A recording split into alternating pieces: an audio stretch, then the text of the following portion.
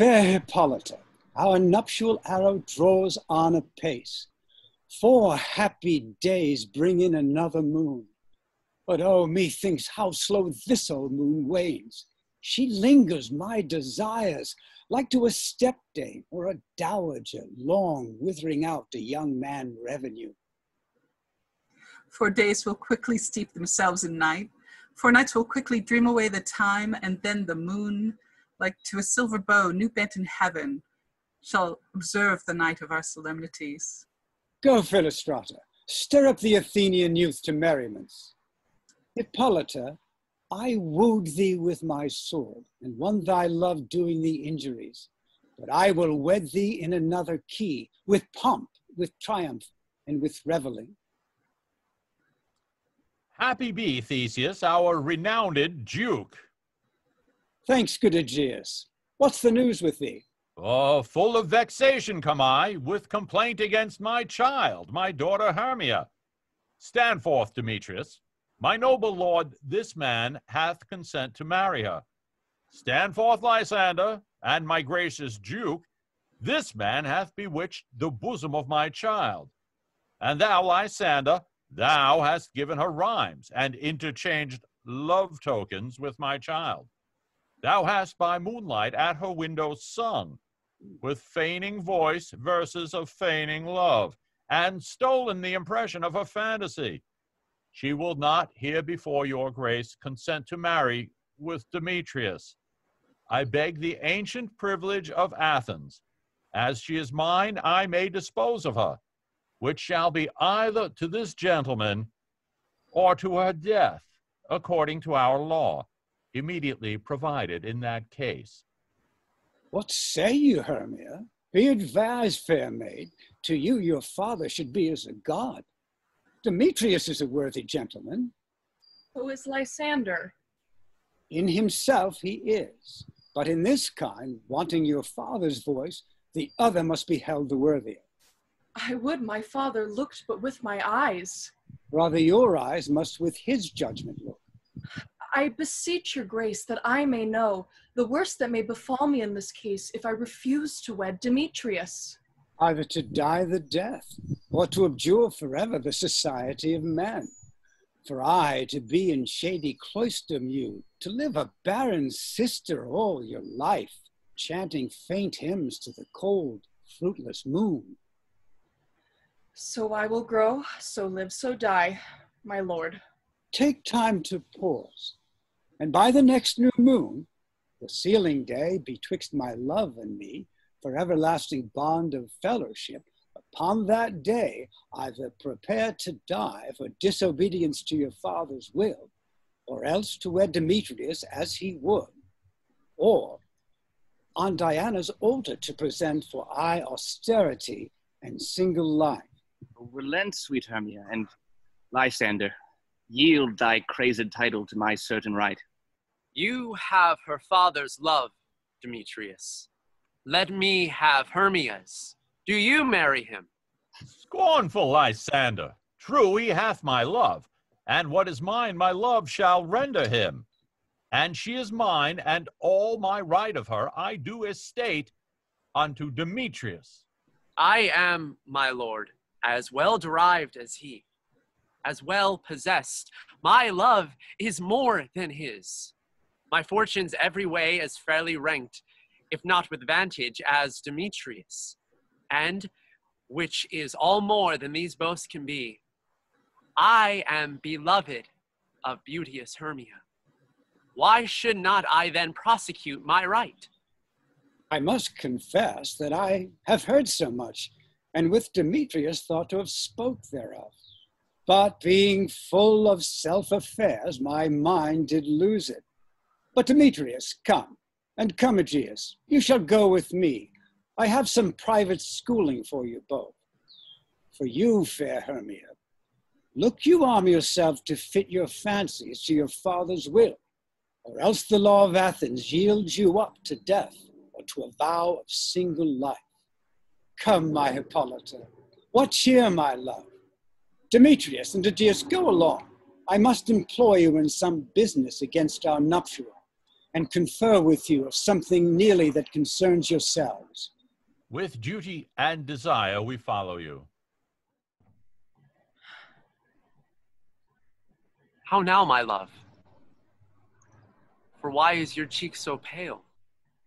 How chance the roses there do fade so fast? Belike for want of rain, which I could well attain them from the tempests of my eyes. Ay, me. For aught that I could ever read, could ever hear by tale or history, the course of true love never did run smooth. Oh, hell! To choose love by another's eyes. Hear me, Hermia. I have a widow aunt, a dowager of great revenue, and she hath no child. From Athens is her home remote 7 leagues, and she respects me as her only son. There, gentle Hermia, may I marry thee. And to that place the sharp Athenian law cannot pursue us. If thou lovest me, then steal forth thy father's house tomorrow night, and in the wood, a league without the town, where I did meet thee once with Helena, to do observance to a morn of May. There I will stay for thee. My good Lysander, I swear to thee, by Cupid's strongest bow, by his best arrow with the golden head, in that same place thou hast appointed me. Tomorrow truly I will meet with thee. Keep promise, love. Look, here comes Helena. Godspeed, fair Helena. Whither away? Oh, you me fair. That fair again unsay. Demetrius loves your fair. Oh, happy fair. Your eyes are lodestars, and your tongue sweet air, more tunable than lark to shepherd's ear, when wheat is green, when hawthorn buds appear. Sickness is catching. Oh, were favor so. Yours would I catch, fair Hermia, ere I go. My ear should catch your voice, my eye your eye, my tongue should catch your tongue's sweet melody. Oh, teach me how you look, and with what art you sway the motion of Demetrius' heart. I frown upon him, yet he loves me still. Oh, that your frowns would teach my smiles such skill. I give him curses, yet he still loves me. Oh, that my prayers could such affection move. The more I hate, the more he follows me. The more I love, the more he hateth me. His folly, Helena, is no fault of mine. None but your beauty. Would that fault were mine. Take comfort. He no more shall see my face. Lysander and myself will fly this place. In the wood, where often you and I, upon faint primrose beds, we're wont to lie, there my Lysander and myself shall meet, and thence from Athens turn away our eyes to seek new friends and stranger companies. Farewell, sweet playfellow, pray thou for us, and good luck grant thee thy Demetrius. Helena, adieu. As you on him, Demetrius dote on you. How happy some or other some can be. Through Athens I am thought as fair she, but what of that? Demetrius thinks not so. He will not know what all but he do know. For ere Demetrius looked on Hermia's eye, he hailed down oaths that he was only mine. And when this heat hail some heat from Hermia felt, so he dissolved, and showers of oaths did melt. I will go tell him of fair Hermia's flight. Then to the wood will he tomorrow night pursue her, and for this intelligence, if I have thanks, it is a dear expense. But herein mean I to enrich my pain, to have his sight thither and back again.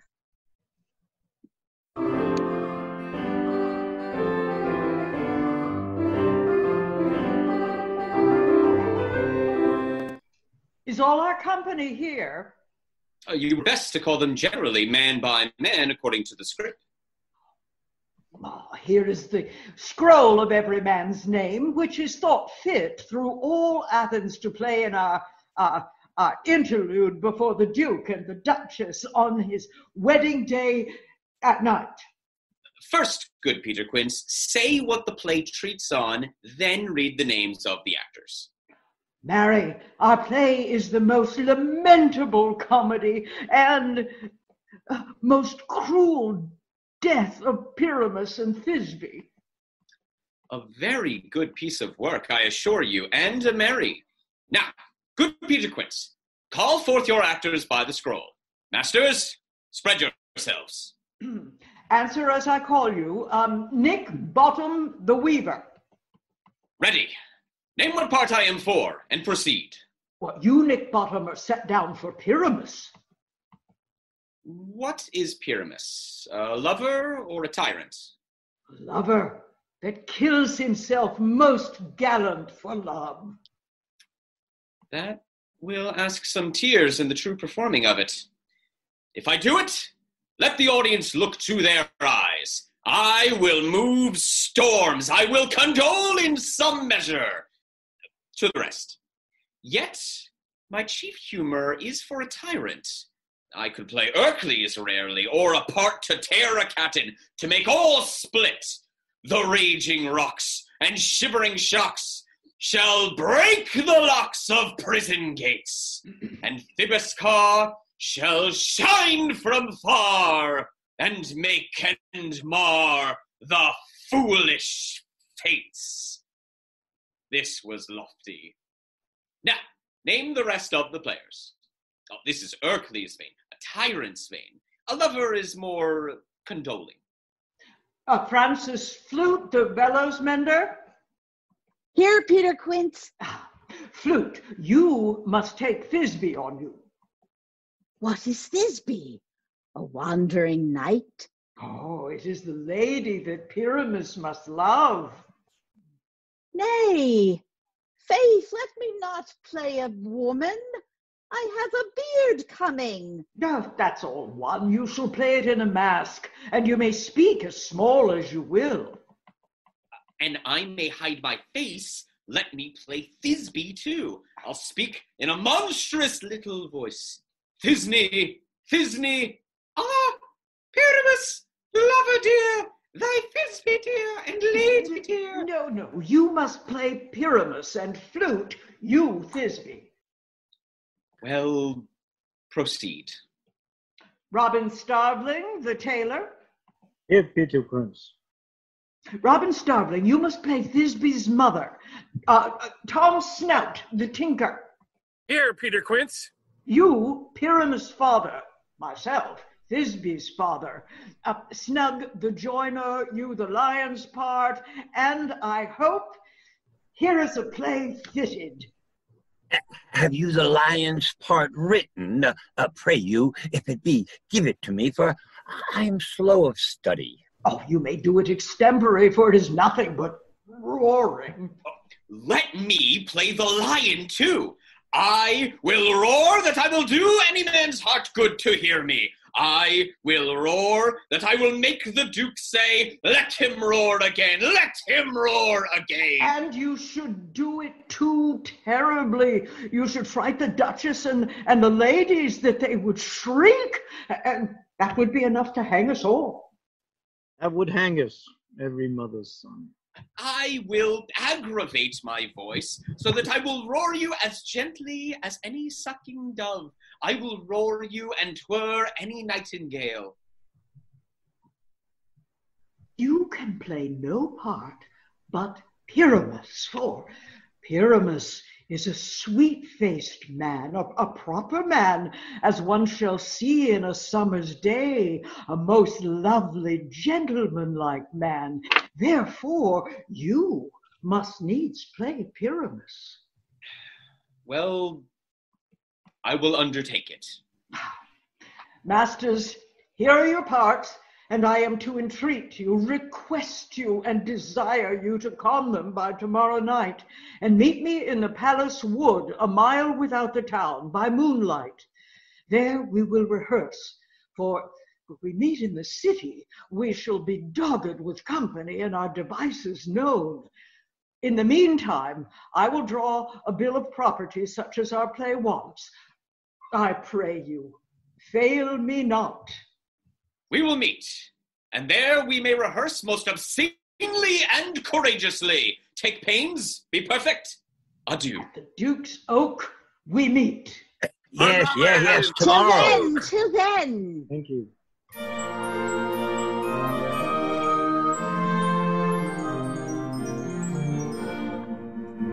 How now, spirit? Whither wander you?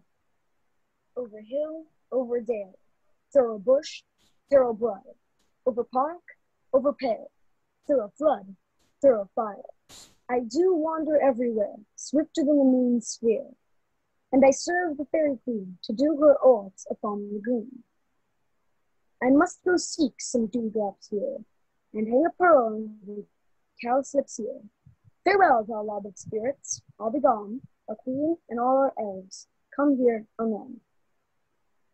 The king doth keep his revels here tonight. Take heed the queen come not within his sight, for Oberon is passing, fell and wrath, because that she as her attendant hath a lovely boy, stolen from an Indian king. She never had so sweet changeling, and jealous Oberon would have the child, knight with his train, to chase the forest wild. But she perforce withholds the loved boy, crowns him with flowers, and makes him all her joy. And now they never meet in grove or green, by fountain clear or spangled starlight sheen. But they do square, that all their elves for fear creep into acorn cups and hide them there. Either I mistake your shape and making quiet, or else you are that shrewd and nervous sprite called Robin Goodfellow. Are you not he? Thou speakest aright. I am that merry wanderer of the night. I jest to Oberon and make him smile when I a fat and bean-fed horse beguile, neighing in the likeness of a filly foal. And sometimes lurk I in a gossip's bowl, in very likeness of a roasted crab. And when she drinks, against her lips I bob, and on her wither dewlap pour the ale.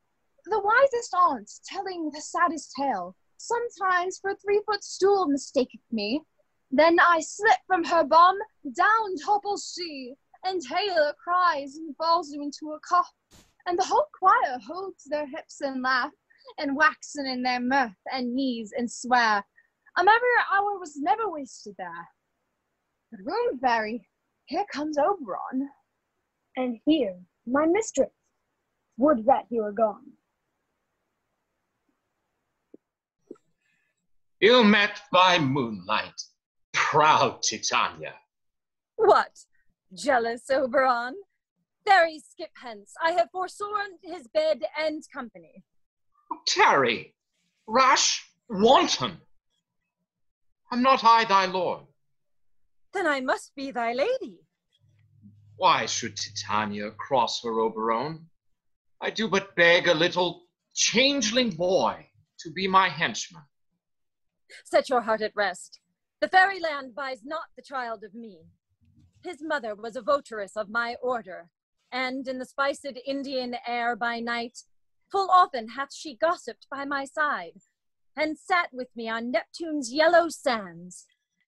She, being mortal, of that boy did die, and for her sake do I rear up her boy, and for her sake I will not part with him. How long within these woods intend you to stay? Perchance till after Theseus' wedding day. If you will patiently dance in our round and see our moonlight revels, go with us. If not, shun me and I will spare your haunts. Give me that boy, and I'll go with thee. Not for thy fairy kingdom.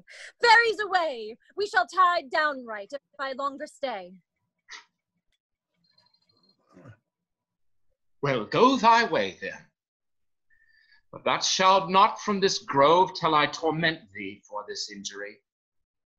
My gentle Puck, come hither. Fetch me that flower, the herb I showed thee once.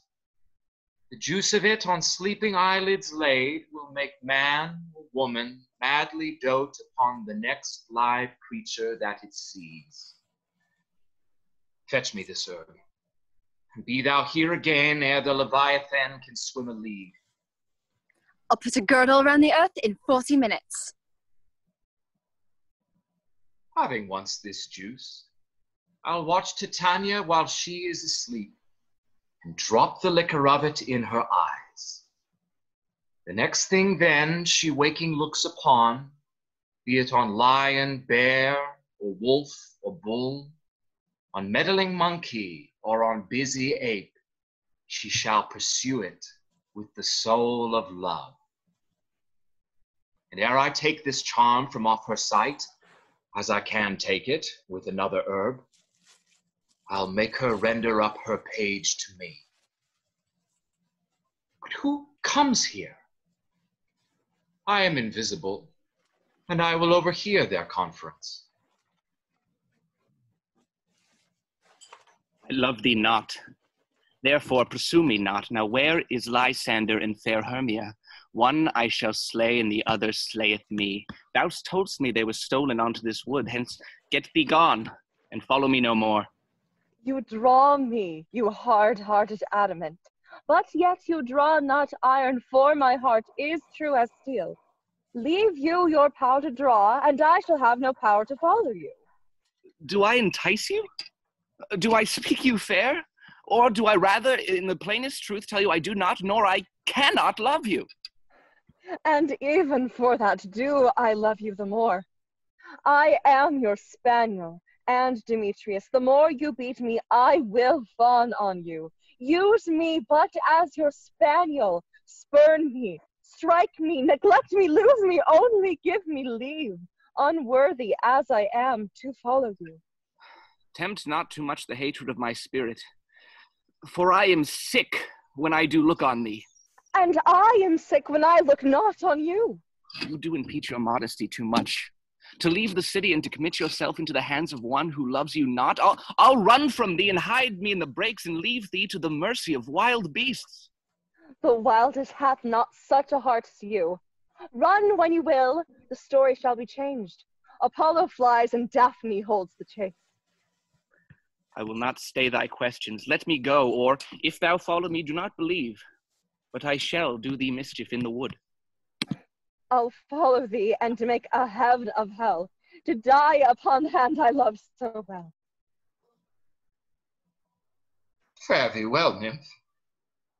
Ere he do leave this grove, thou shalt fly him, and he shall seek thy love. Hast thou the flower there? Welcome, wanderer. Aye, there it is. Oh, I pray thee, give it me. I know a bank where the wild thyme blows, where oxlips and the nodding violet grows, quite over-canopied with luscious woodbine, with sweet musk roses and with eglantine.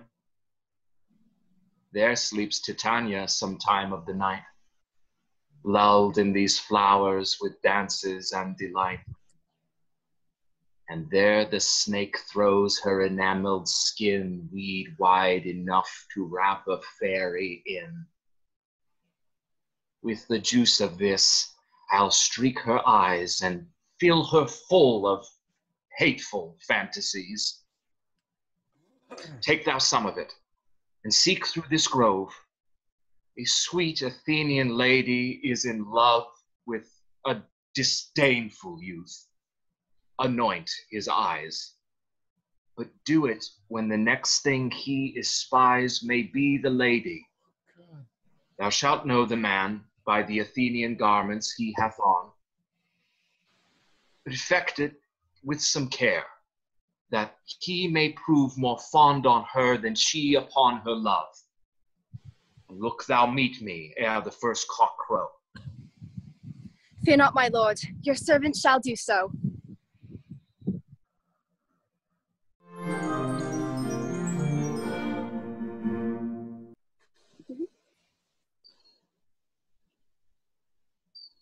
Come, now a roundel and a fairy song. Then, for the third part of a minute hence, some to kill cankers in the musk-rose buds, some war with rare mice for their leathern wing to make my small elves' coats, And some keep back the clamorous owl that nightly hoots and wonders at our quaint spirits.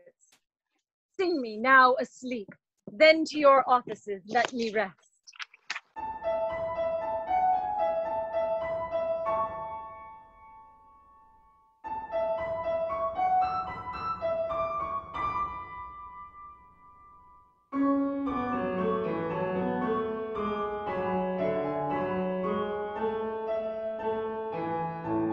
Spotted snakes with double tongue, thorny hedgehogs be not seen.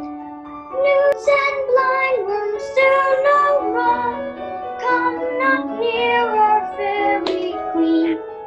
Yellow velvet melody, singing our sweet lullaby.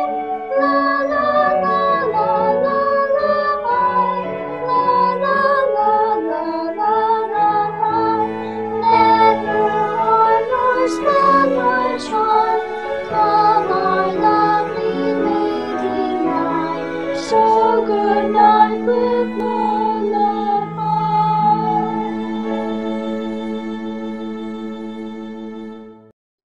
Hence away! Now all is well. One aloof stand sentinel. What thou seest when thou dost wake, do it for thy true love take. Love and languish for his sake, be it ounce or cat or bear, pard or boar with bristled hair. In thy eye that shall appear when thou wakest, it is thy dear. Wake when some vile thing is near.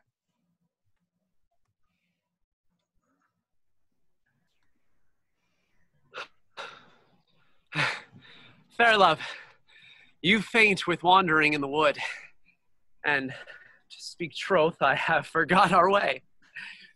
We'll rest us, Hermia, if you think it right, and tarry for the comfort of the day. Be it so, Lysander. Find you out of bed, for I upon this bank will rest my head. One turf shall serve as pillow for us both. One heart, one bed, two bosoms, one troth. Nay, good Lysander, for my sake, my dear, lie further off yet, do not lie so near. Oh, take the sense, sweet, of my innocence. Gentle friend, for love and courtesy, lie further off in human modesty. Such separation as may well be said, becomes a virtuous bachelor and a maid. So far be distant, and good night, sweet friend. Thy love near altar till thy sweet life end. Amen. Amen to that fair prayer say I, and end life when I end loyalty. Here is my bed. Sleep, give thee all his rest.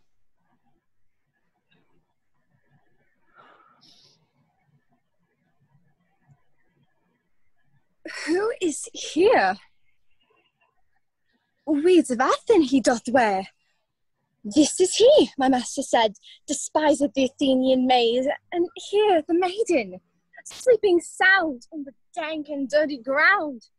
Pretty soul, she does not lie near this lack love, this kill courtesy. Churl upon thy eyes I throw all the power this charm doth owe. When thou wakest, let love forbid sleep his seat on thy eyelid. So awake when I am gone, for I must now to Oberon. Stay, though thou kill me, sweet Demetrius. I charge thee hence. Do not haunt me thus. Oh, wilt thou, darkling, leave me? Do not so. Stay on thy peril, I alone will go. Oh, I am out of breath in this fond chase. The more my prayer, the lesser is my grace. Happy is Hermia wheresoe'er she lies, for she hath blessed and attractive eyes. Oh, how came her eyes so bright? Not with salt tears. If so, my eyes are oftener washed than hers. No, No, I am as ugly as a bear, for beasts that meet me do run away for fear. But who is here? Lysander on the ground, dead or asleep? I see no blood, no wound. Lysander, if you live, good sir, awake.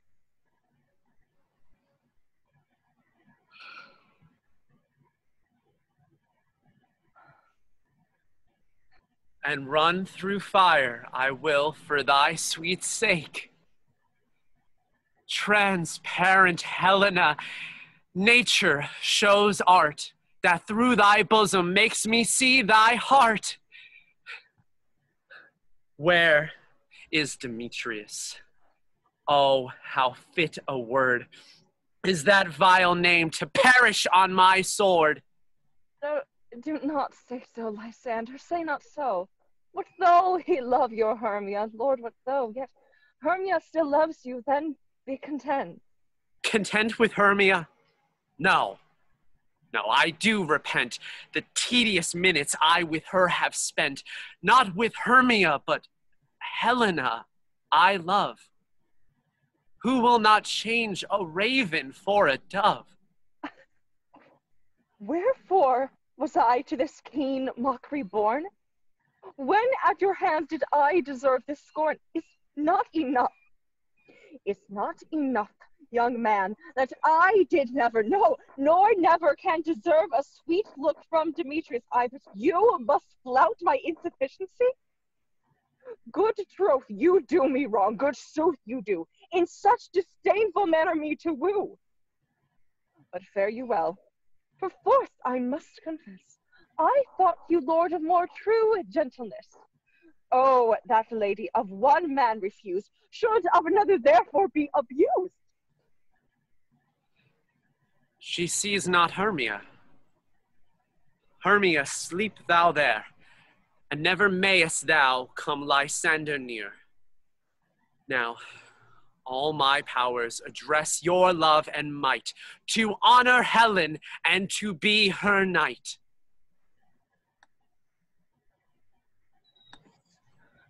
Help me, Lysander, help me!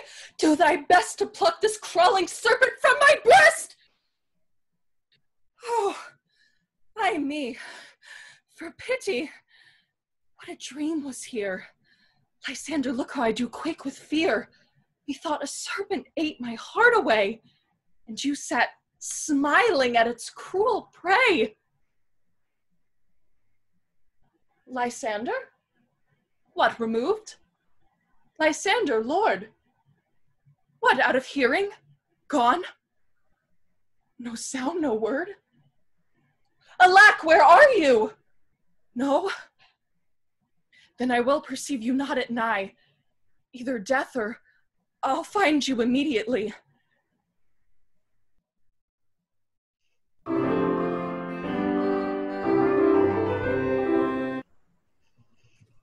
Are we all met?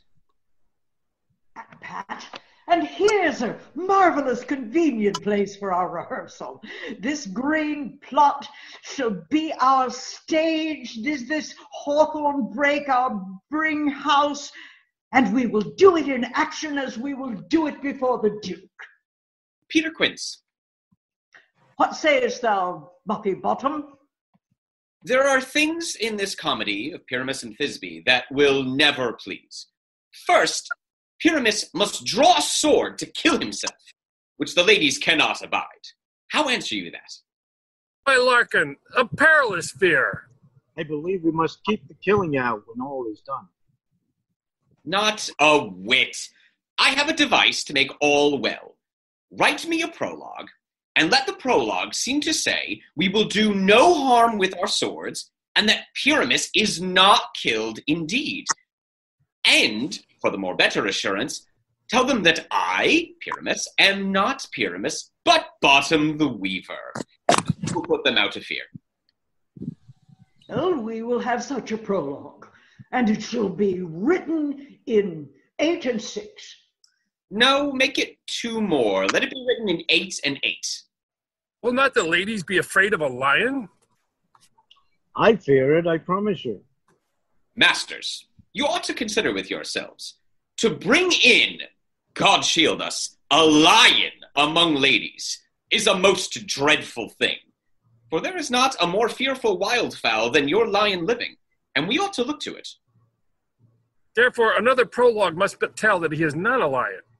Nay, you must name his name, and half his face must be seen through the lion's neck. And he himself must speak through, saying thus, or to the same defect, ladies, or fair ladies, I would wish you, or I would request you, or I would entreat you not to fear, not to tremble, my life for yours. If you think I come hither as a lion, it were pity of my life. No, I am no such thing. I am a man as other men are. And there, indeed, let him name his name, and tell them plainly he is Snug the Joiner. Well, it shall be so, but there's, two hard things. That is to bring the moonlight into a chamber, for you know Pyramus and Thisbe meet by moonlight. Doth the moon shine the night we play our play? Oh, a calendar. Look in the almanac. Find out moonshine. Yes, it doth shine that night. Why, then you may leave a casement of the great chamber window where we play open, and the moon may shine in at the casement. Aye, or else one come in with a bush of thorns and a lantern, and say he comes to disfigure or present the person of moonshine. Then there is another thing. We must have a wall in the great chamber, for Pyramus and Thisbe says the story did talk through the chink of a wall.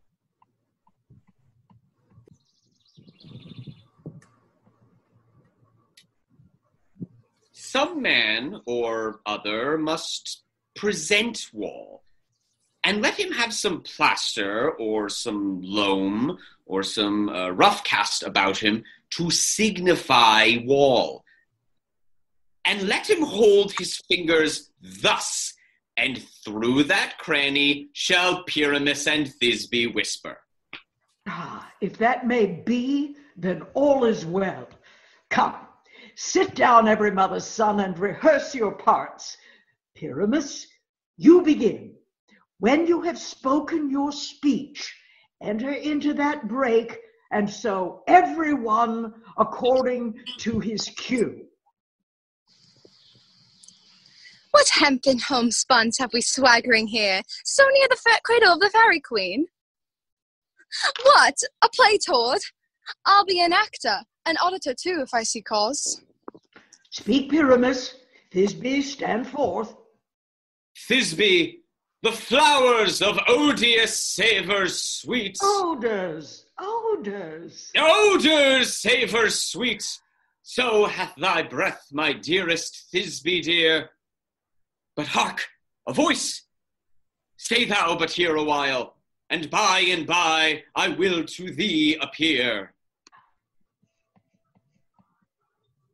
Stranger Pyramus than ever played here.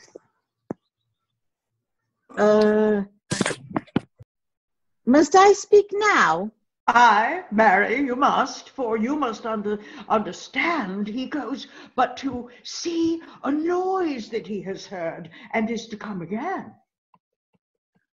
Most radiant Pyramus, most lily-white of hue, of colour like the red rose on triumphant briar, I'll meet thee, Pyramus, at Ninny's tomb. Nina's tomb, man. Why, you must not speak that yet, that you answer to Pyramus. You speak all your part at once. Cues and all, Pyramus enter, your cue is past. Oh. As true as truest horse, that yet would never tire. If I were fair, Thisbe, I were only thine. Oh, monstrous, oh, strange, we are haunted. Pray, masters, fly, masters, help! The work on this. Yes, fly. Why do they run away? This is a knavery of them to make me afeard. I will walk up and down here, and I will sing that they shall hear I am not afraid.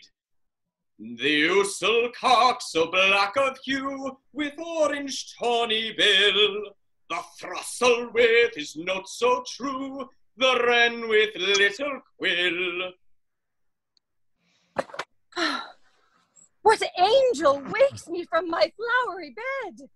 The finch, the sparrow, and the lark, the plain song cuckoo grey, whose noteful many a man doth mark, and dares not answer nay.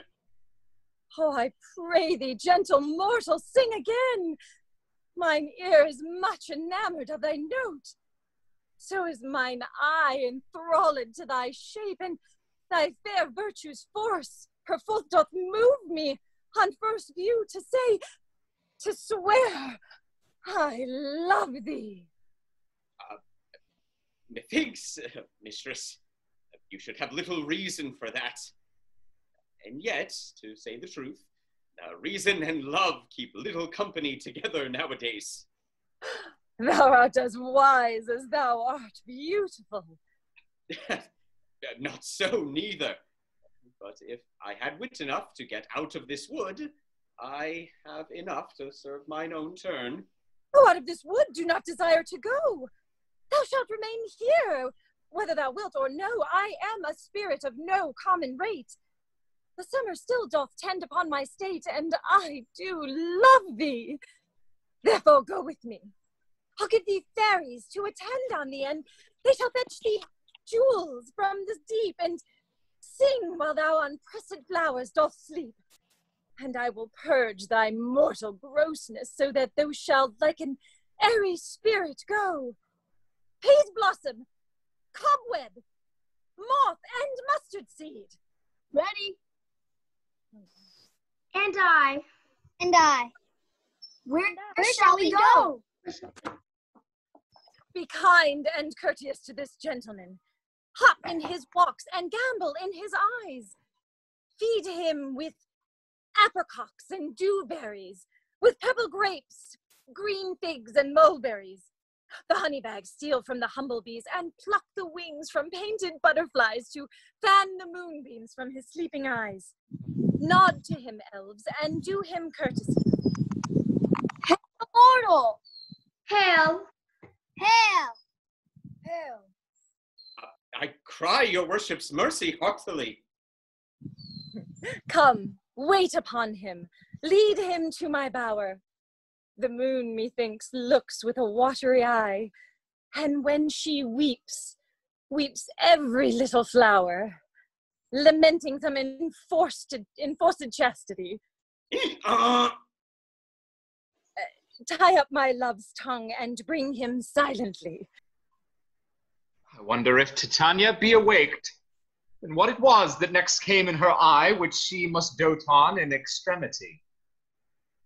Here comes my messenger. How now, mad spirit? My mistress with a monster is in love.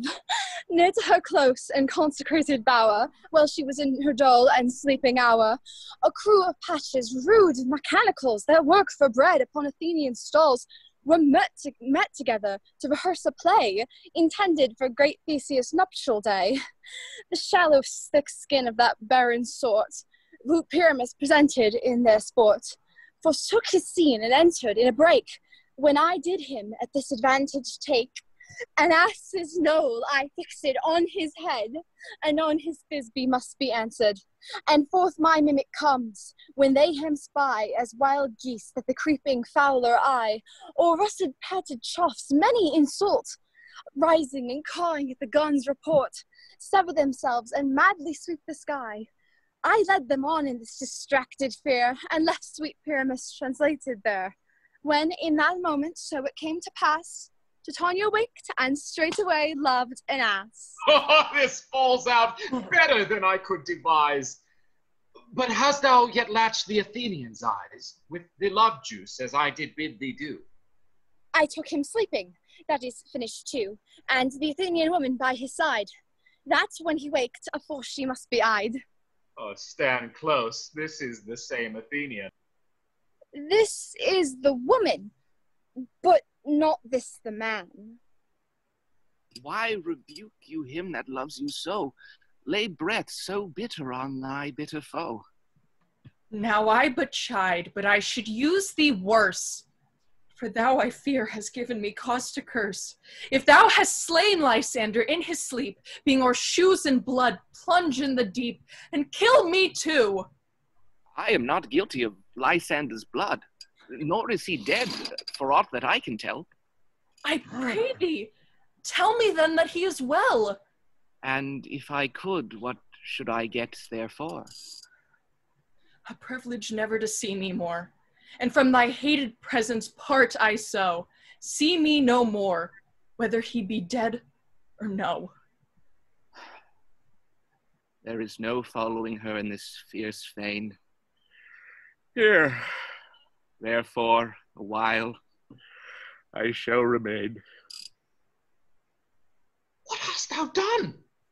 Thou hast mistaken quite, and laid the love juice on some true love's sight. About the wood go swifter than the wind, and Helena of Athens seek thou find. All fancy sick she is, and pale of cheer, with sighs of love that cost the fresh blood dear. By some illusion see thou bring her here. I'll charm his eyes against she do appear. I go, look how I go, faster than arrow from Cupid's bow. Flower of this purple dye, it with Cupid's archery, sink in apple of his eye. When his love he doth espy, let her shine as gloriously as the Venus of the sky. When thou wakest, if she be by, beg of her for remedy. Captain of our fairy band, Helena is here at hand, and the youth mistook by me, pleading for a lover's fee. Shall we their fond pageant see? Oh, Lord, what fools these mortals be. Stand aside. The noise they make will cause Demetrius to awake. Then we'll two at once woo one. That must needs to be sport alone. And those things do best please me that befall preposterously. Why should you think that I should woo in scorn? Demetrius loves her, and he loves not you. Oh, Helena, goddess, nymph, perfect divine, to what my love shall I compare thy nine? Crystal is muddy, oh, how ripe in snow, thy lips, those kissing cherries tempting glow. Oh, let me kiss this princess, this seal of bliss. Oh, spite! Oh, hell! I see you all are bent to set against me for your merriment. If you were civil and knew courtesy, you would not do me thus much injury. Can you not hate me, as I know you do, but you must join in souls to mock me too? Oh, what derision! None of noble sort would so offend a virgin and extort a poor soul's patience, all to make you sport. You are unkind, Demetrius. Be not so. For you love Hermia. This you know, I know. And here, with all goodwill, with all my heart, in Hermia's love, I yield you up my part. And yours of Helena, to me bequeath, whom I do love and will love till my death. Never did mockers waste more idle breath. O Lysander, keep thy Hermia, I will none. If e'er I loved her, all that love is gone. Helen, it is not so. Oh, look, where thy love comes, yonder is thy dear. Why unkindly didst thou leave me so? Why should he stay, whom love doth press to go? What love could press Lysander from my side? Why seekest thou me? Could not this make thee know the hate I bear thee made me leave thee so?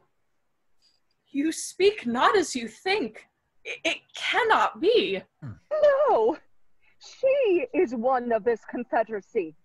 Now I perceive they have conjoined all three to fashion this false sport in spite of me. Injurious Hermia, most ungrateful maid, have you with these contrived to bait me with this foul derision? And will you rend our agent love asunder to join with men in scorning your poor friend? It is not friendly, it is not maidenly. I am amazed at your passionate words. I scorn you not. It seems you scorn me. Have you not set Lysander as in scorn to follow me and praise my eyes, and made your other love, Demetrius, to call me goddess, nymph, divine and rare, precious, celestial?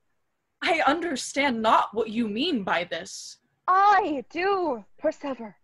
Counterfeit sad looks, make mouths upon me when I turn my back, wink at each other, hold the sweet jest up. This sport, well carried, shall be chronicled. If you have any pity, grace, or manners, you would not make such an argument. But fare you well. 'Tis partly my own fault, which death or absence soon shall remedy.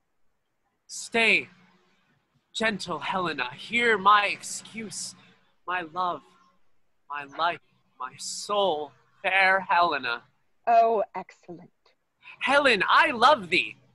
By my life, I do. I swear that by which I will lose for thee, to prove him false that says I love thee not. I say I love thee more than he can do. If thou say so, withdraw and prove it too. Why are you grown so rude? What change is this? Sweet love. Thy love. Out. Out. Loathen medicine, hated potion hence. Do you not jest? Yes, sooth, and so do you. What, should I hurt her? Strike her, kill her dead? Although I hate her, I'll harm her not so. What? Can you do me greater harm than hate? Hate me? Wherefore? Oh me, what news, my love? Am I not Hermia? Are you not Lysander? I am as fair now as I was erewhile. Since night you loved me, yet since night you left me. Why, then you left me? Oh, the gods forbid, in earnest shall I say. 'Tis no jest that I do hate thee and love Helena. Oh, me. You juggler, you canker blossom, you thief of love. You counterfeit, you puppet, you. Puppet? Why so? How low am I, thou painted maypole? Speak, how low am I? Am I not yet so low, but that my nails can reach unto thine eyes? Oh, pray you, though you mock me, gentlemen, let her not hurt me. I was never cursed. I have no gift at all in truishness. Why, get you gone! Who is it that hinders you? A foolish heart that I leave here behind. What, with Lysander? With Demetrius. Be not afraid, she shall not harm thee, Helena. No, sir, she shall not, though you take her part. Oh, when she's angry, she is keen and shrewd. She was a vixen when we went to school. Why will you suffer her to flout me thus? Let me come to her. Get you gone, you dwarf. You minimus of hindering not grass made. You bead, you acorn. You are too officious. In her behalf that scorns your services, yet her alone speak of Helena. Let not her part, for if thou dost intend, never so little show of love to her, thou shalt abide it. Now, she holds me not.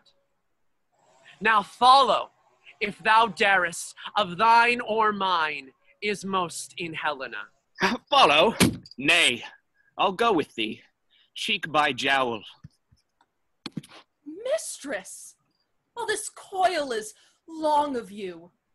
Nay, go not back. I will not trust you. I no longer stay in your cursed company. Your hands and mine are quicker for a fray. My legs are longer, though, to run away.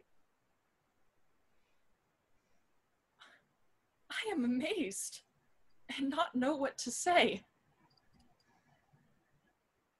This is thy negligence. Still thou mistakest, or else committest thy knaveries wilfully. Believe me, King of Shadows, I mistook. Did you not tell me I should know the man by the Athenian garment he had on? Thou seest these lovers seek a place to fight. Hie therefore, Robin, overcast the night. Then crush this herb into Lysander's eye, whose liquor hath this virtuous property, to take from thence all error with his might, and make his eyeballs roll with wonted sight. When they wake next, all this derision shall seem a dream and fruitless vision. And back to Athens shall the lovers wend, with league whose date till death shall never end. Whiles I in this affair do thee employ, I'll to my queen, and beg her Indian boy. And then I will her charmed eye release from monster's view, and all things shall be peace. My fairy lord, this must be done with haste, for night-swift dragons cut the clouds full fast, and yonder shines Aurora's harbinger, at whose approach ghosts wandering here and there troop home to churchyards. But we are spirits of another sort. Haste, make no delay. We may effect this business yet, ere day. Up and down, up and down. I will lead them up and down. I am feared in field and town. Goblin, lead them up and down. Here comes one. Where art thou, proud Demetrius? Speak thou now. Here, villain, drawn and ready. Where art thou? I will be with thee straight. Follow me then to plainer ground. Lysander, speak again. Thou run away, thou coward, oft thou fled? Speak in some bush. Where dost thou hide thy head? Thou coward, art thou bragging to the stars, telling the bushes that thou lookest for wars, and wilt not come? Come, recreant, come, thou child, I'll whip thee with a rod. He is defiled that draws a sword on thee. Oh, yeah, art thou there? Follow my voice. We'll try no manhood here.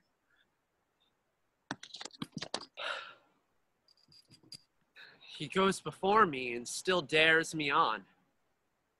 When I come where he calls, then he is gone. The villain is much lighter heeled than I. I followed fast, but faster he did fly. That fallen am I in dark, uneven way, and here will rest me. Come, thou gentle day, for if but once thou show me thy gray light, I'll find Demetrius and revenge his spite. Oh, coward, why comest thou not? Where art thou now? Come hither, I am here. Nay, then thou mockest me? Thou shalt buy this steer. If e'er I lay thy face by daylight see.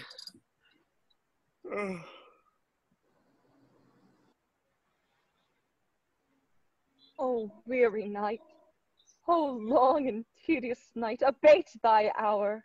Shine comforts from the east, that I may back to Athens by daylight, from thee that my poor company detest. Let's sleep. sometimes shuts up sorrow's eye. Steal me a while from mine own company. Yet but 3? Come one more. 2 of both kinds make up 4. Here she comes, cursed and sad. Cupid is a knavish lad, thus to make poor females mad. Never so weary, never so in woe, bedabbled with the dew and torn with the briars. I can no further crawl, no further go. My legs can keep no pace with my desires. Here, I will rest me till the break of day. Heaven shield Lysander. Oh, if they mean a fray. On the ground, sleep sound. I'll apply to your eye, gentle lover, remedy. When thou wakest, thou takest true delight in the sight of thy former lady's eye, and the country proverb known, that every man should take his own. In your waking shall be shown, Jack shall have Jill, naught shall go ill. The man shall have his mare again, and all shall be well. Come, sit thee down upon this flowery bed, while I thy amiable cheeks do coy, and stick musk roses in thy sleek, smooth head, and kiss thy large, fair ears, my gentle joy. Where's Peace Blossom? Ready? Scratch my head, Peace Blossom. Where's Monsieur Cobweb? Ready? Monsieur Cobweb, good Monsieur.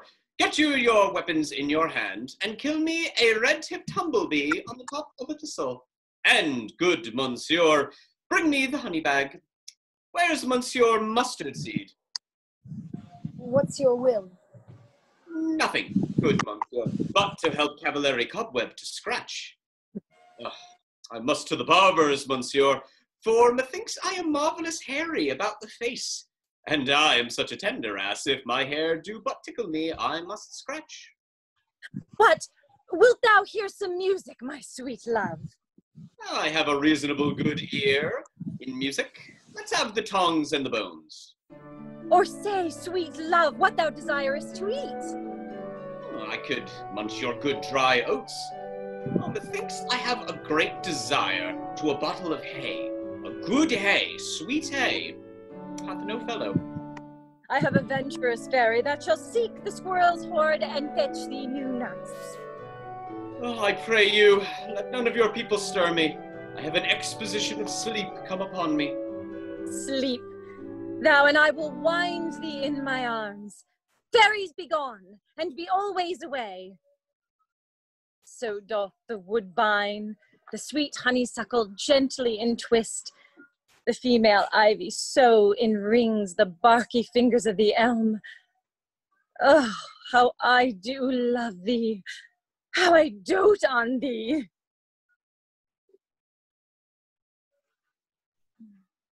Welcome, good Robin, seest thou this sweet sight?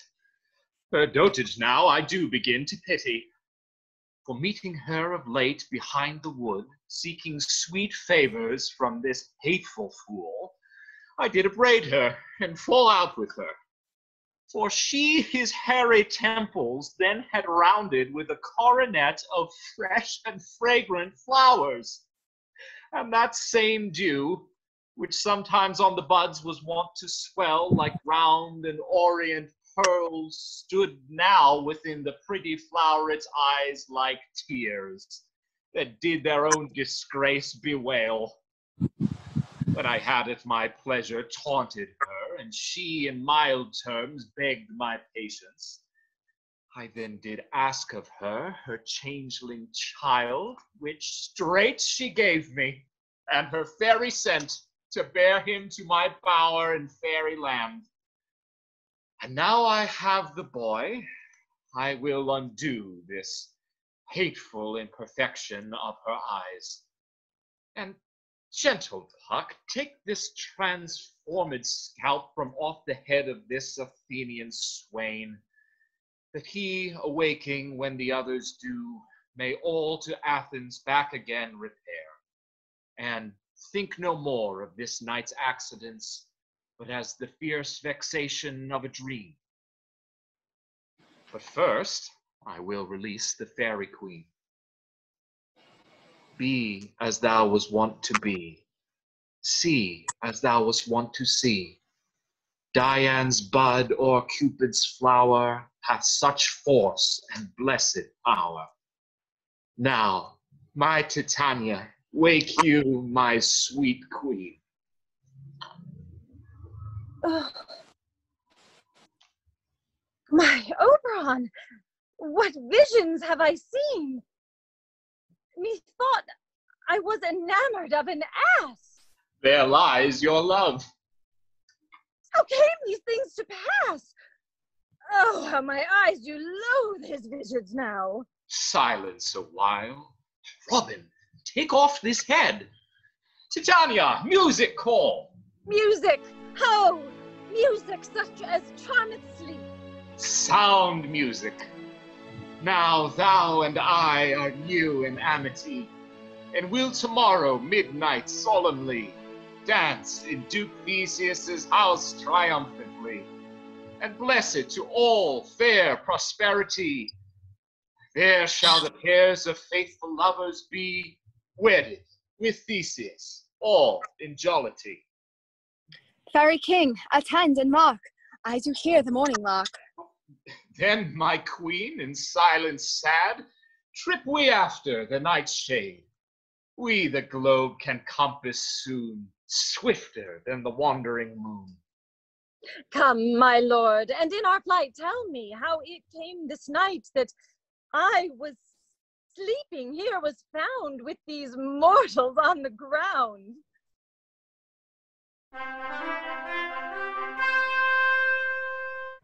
Go, one of you. Find out the forester. For now our observation is performed. And since we have the vanguard of the day, my love shall hear the music of my hounds. Uncouple in the western valley. Let them go. Dispatch, I say, and find the forester. We will, fair queen, up to the mountain's top, and mark the musical confusion of hounds and echo in conjunction. My hounds are bred out of the Spartan kind, so flued, so sanded, and their heads are hung with ears that sweep away the morning dew. But soft, what nymphs are these?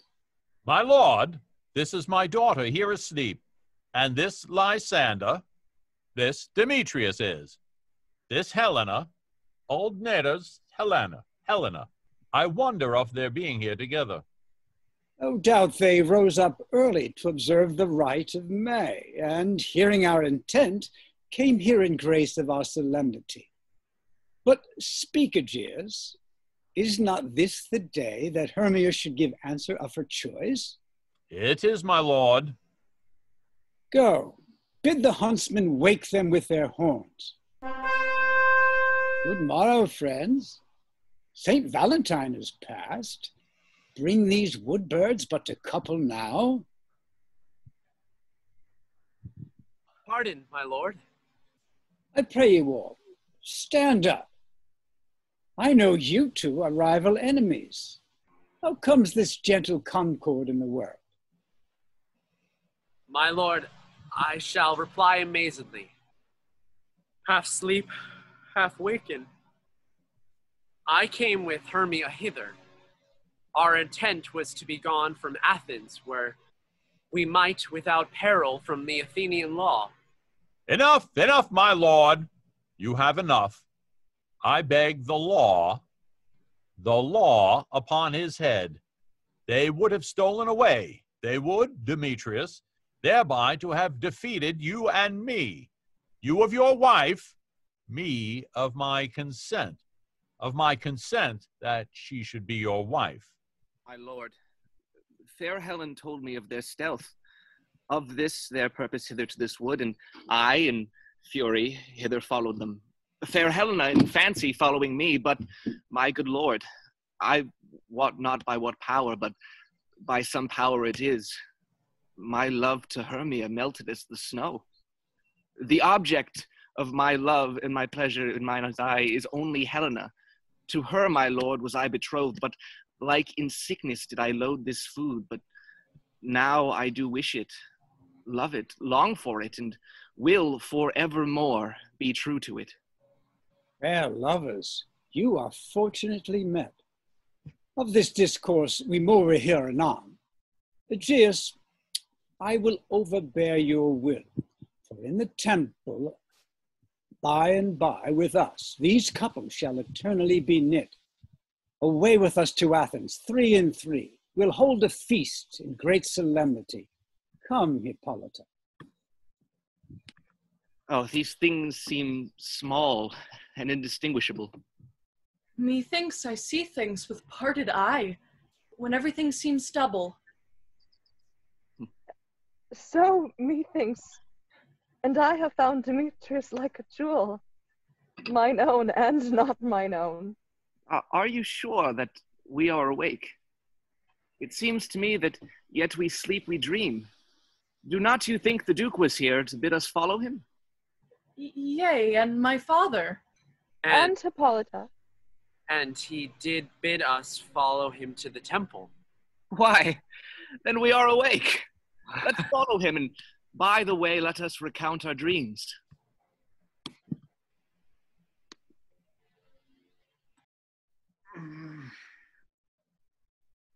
Oh. When my cue comes, call me, and I will answer. My next is most fair Pyramus. Hey ho? Peter Quint? Flute? The bellows mender? The snout? The tinker? Starveling? God's my life, stolen hence and left me asleep. I have had a most rare vision. I have had a dream past the wit of man to say what dream it was. Man is but an ass if he go about to expound this dream. Methought I was... there is no man could tell what. Methought I was... methought I had... But man is a patched fool if he will offer to say what methought I had. The eyes of man hath not heard, the ears of man hath not seen. Man's hand is not able to taste, his tongue to conceive, nor his heart to report what my dream was. I will get Peter Quince to write a ballad of this dream, and it shall be called Bottom's Dream, because it hath no bottom. And I will sing it in the latter end of a play before the Duke. Peradventure, to make it the more gracious, I shall sing it at her death.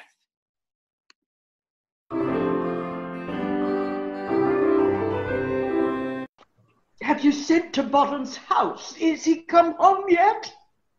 He cannot be heard of. Out of doubt, he is transported. If he come not, then the play is marred. It goes not forward, doth it? It is not possible. You have not a man in all of Athens able to discharge Pyramus but he. No, he hath simply the best wit of any handicraft man in Athens. Yea, and the best person too. He is a very paramour for a sweet voice. You must say paragon. A paramour is, God bless us, a thing of naught. Masters, the Duke is coming from the temple, and there's 2 or 3 lords and ladies more married. if our sport had gone forward, we had all been made men. Where are these lads? Where are these hearts? Bottom of my courageous day, O most happy hour! Masters, I am to discourse wonders, but ask me not what, for if I tell you I am no true Athenian, I will tell you everything right as it fell out. Let us hear, sweet Bottom. Not a word of me. All that I will tell you is that the Duke hath dined. Get your apparel together. Good strings to your beards, new ribbons to your pumps. Meet presently at the palace. Every man look o'er his part, for the short and the long is our play is preferred. Yeah, that's for sure. Well done. In any case, let Thisbe have clean linen, and let not him that plays the lion pare his nails, for they shall hang out for the lion's claws. And, most dear actors, eat no onions nor garlic, for we are to utter sweet breath. And I do not doubt but to hear them say it is a sweet comedy. No more words. Away! Go! Away! Away! 'Tis strange, my Theseus, that these lovers speak of.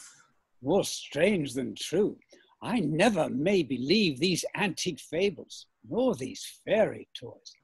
Lovers and madmen have such seething brains, such shaping fantasies that apprehend more than cool reason ever comprehends.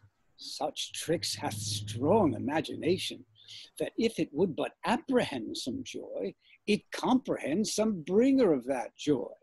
Or in the night, imagining some fear, how easy is a bush supposed to bear? But all the story of the night told over, and all their minds transfigured so together, more witnesseth than fancy's images, and grows to something of great constancy, but howsoever strange and admirable. Here come the lovers, full of joy and mirth.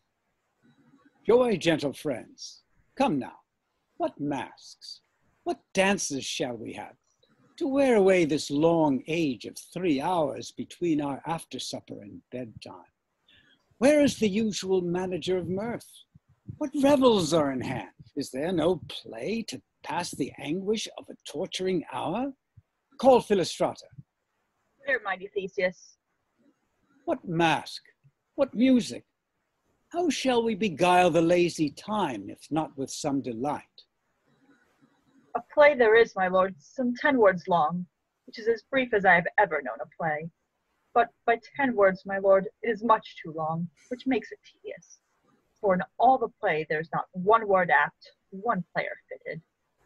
And tragical, my noble lord, it is, for Pyramus therein doth kill himself.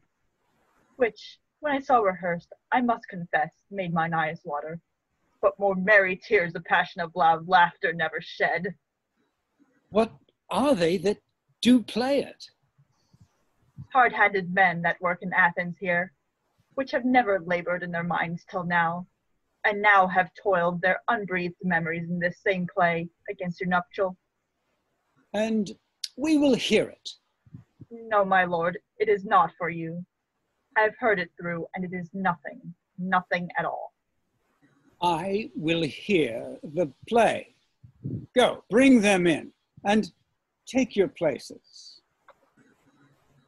I love not to see wretchedness o'ercharged, and duty in his service perishing. Why, gentle sweet, you shall see no such thing. He says they can do nothing in this kind. The kind are we to give them thanks for nothing. Our sport shall be to take what they mistake. So please your grace, the prologue is addressed. Let him approach.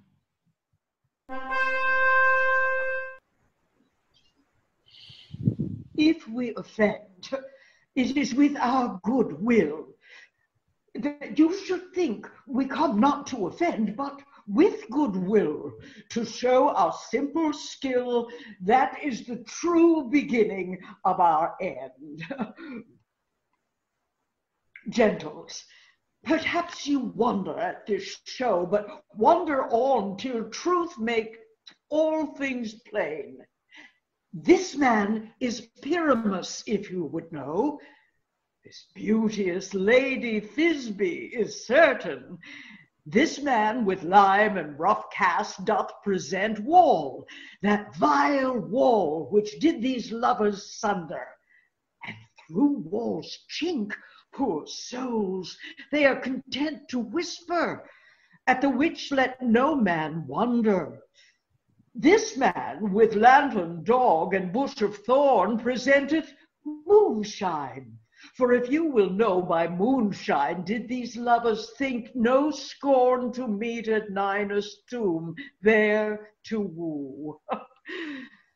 This grisly beast, which lion hight by name, the trusty Thisbe, coming first by night, did scare away, or rather did affright. And as she fled, her mantle she did fall, which lion vile with bloody mouth did stain. Anon comes Pyramus, smooth and tall, and finds trusty Thisbe's mantle slain, that with blade, with bloody blameful blade, he bravely broached his boiling bloody breast, and Thisbe, tarrying in mulberry shade, his dagger drew and died. For all the rest, let lion, moonshine, Wall, and lovers twain at large discourse, while here they do remain.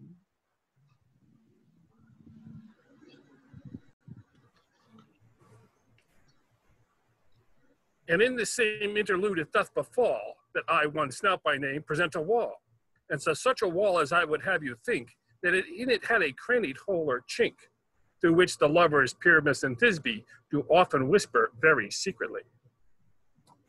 Pyramus draws near the wall. Silence! O grim-looked night! O night with you so black! O night, whichever art when day is not! O night, alack, alack, alack! I fear my Thisbe's promise is forgot. And thou, O Wall, O sweet, O lovely Wall, that standest between her father's ground and mine, thou Wall, O sweet and lovely Wall, show me thy chink to blink through with mine eyne. Thanks, courteous Wall, Jove shield thee well for this. But what see I? No Thisbe do I see. O wicked Wall, through whom I see no bliss. Cursed be thy stones for thus deceiving me. The Wall, methinks, being sensible, should curse again. No, in truth, sir, he should not. Deceiving me is Thisbe's cue. She is to enter now, and I am to spy her through the wall. You shall see. It will fall pat as I told you. Yonder she comes. O Wall, full often hast thou heard my moans, for parting my fair Pyramus and me. My cherry lips have often kissed thy stones with lime and hair knit up in thee. I see your voice. Now will I to the chink to spy, and I can hear my Thisbe's face. Thisbe! My love, thou art my love, I think. Oh, kiss me through the hole of this vile wall.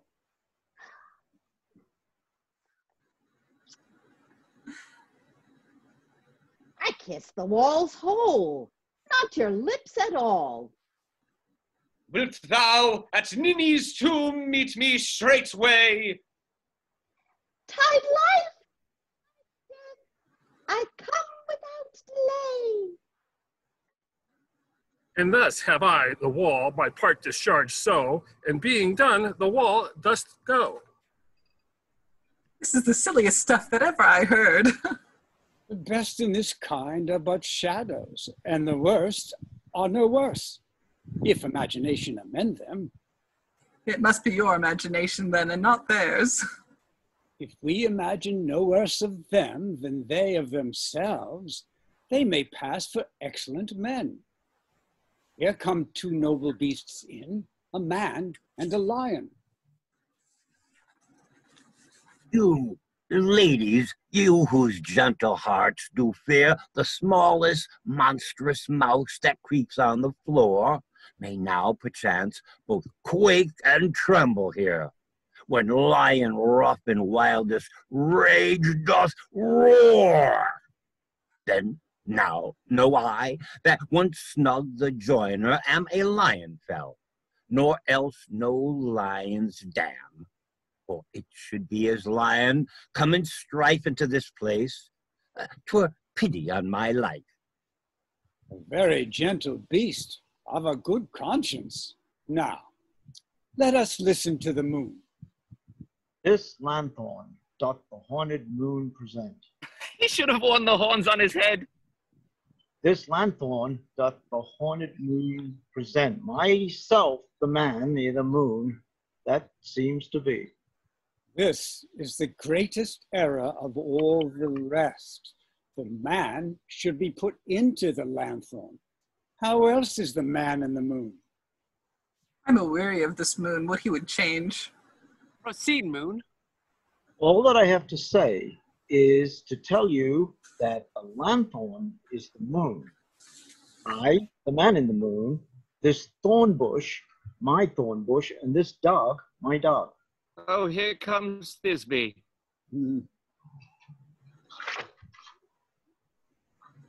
This is old Ninny's tomb. Where is my love? Well, lion. Well run, Thisbe. Well shown, moon. Truly the moon shines with a good grace.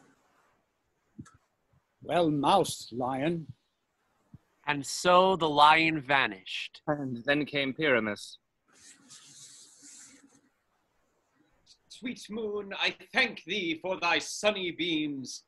I thank thee, moon, for shining now so bright. For by thy gracious golden glittering gleams, I trust to take of truest Thisbe sight. But stay, O spite, but mark, poor knight, what dreadful dole is here. Eyes, do you see? How can it be? O dainty duck, oh dear, thy mantle good, what, stained with blood? Approach, ye furies fell.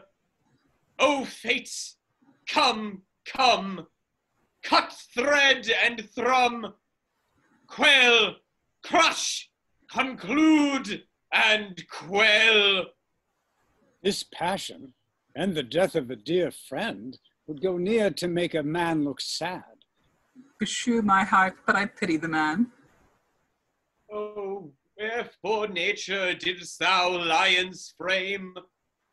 Since lion vile hath here deflowered my dear, which is, no, which was the fairest dame that lived, that loved, that liked, that looked with cheer. Come, tears, confound, out sword, and wound the pap of Pyramus. I, that left pap, where heart doth hap. Thus die I, thus.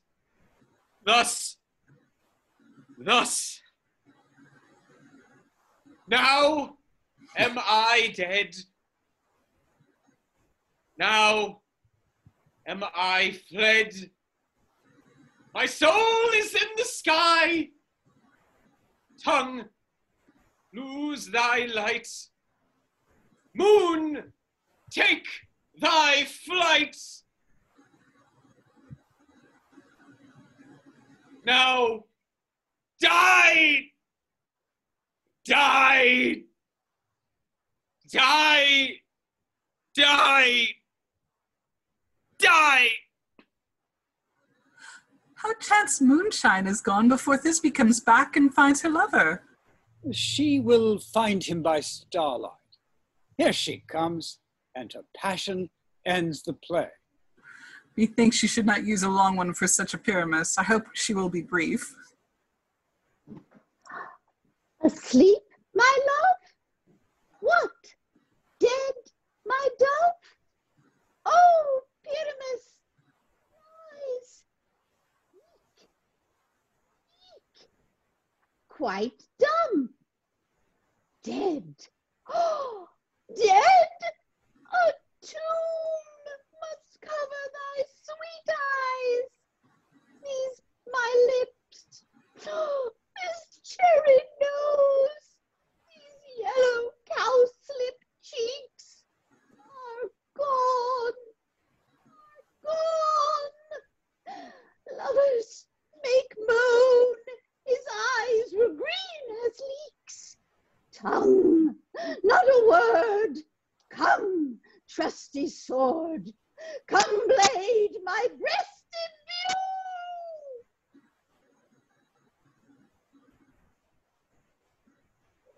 And farewell, friends. Thus Thisbe ends.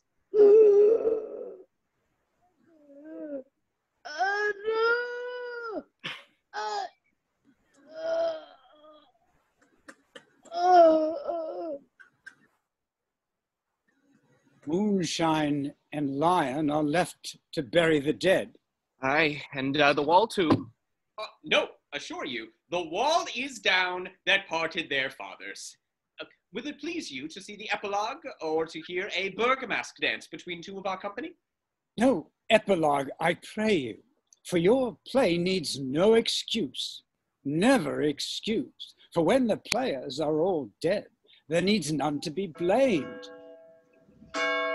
Iron tongue of midnight hath told 12.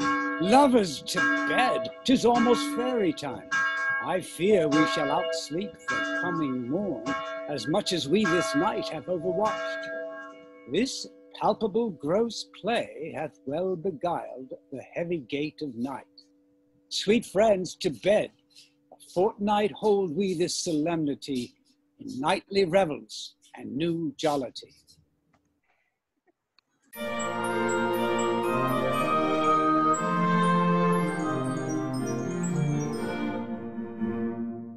Now the hungry lion roars, and the wolf behowls the moon, all with weary task foredone. Now the wasted brands do glow, whilst the screech owl, screeching loud, puts the wretch in remembrance of a shroud. Now it is that time of night, that the graves all gaping wide, every one lets forth the sprite in the churchway paths to glide. And we fairies that do run from the presence of the sun now are frolic. Not a mouse shall disturb this hallowed house. I am sent with broom before to sweep the dust behind the door. Through the house give gathering light, by the dread and dowsy fire every elf and fairy sprite. Hop as light as bird from briar, and this ditty after me, sing and dance it trippingly. First, rehearse your song by rote, to each word a warbling note. Hand in hand with fairy grace, we will sing and bless this place. Now until the break of day, through this house each fairy stray. To the best bride bed will we, which by us shall blessed be. With this field dew consecrate, every fairy take his gate. and each several chamber bless, through this palace with sweet peace. And the owner of it blessed, ever shall in safety rest. Trip away, make no stay, meet me all by break of day. If we shadows have offended, think by this, and all is mended. That you have but slumbered here while these visions did appear, and this weak and idle theme, no more yielding but a dream. Gentles, do not reprehend. If you pardon, we will mend. And as I am an honest puck, if we have unearned luck, now to escape the serpent's tongue, we will make amends ere long, else the puck a liar called. So, good night unto you all. Give me our hands if we be friends, and Robin shall make amends.